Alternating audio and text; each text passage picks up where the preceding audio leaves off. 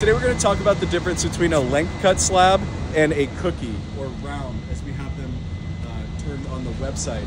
So what you're going to find in a length cut slab, obviously in its name, it's longer. This is where you lay the log down on its side and you're cutting the full length of the log.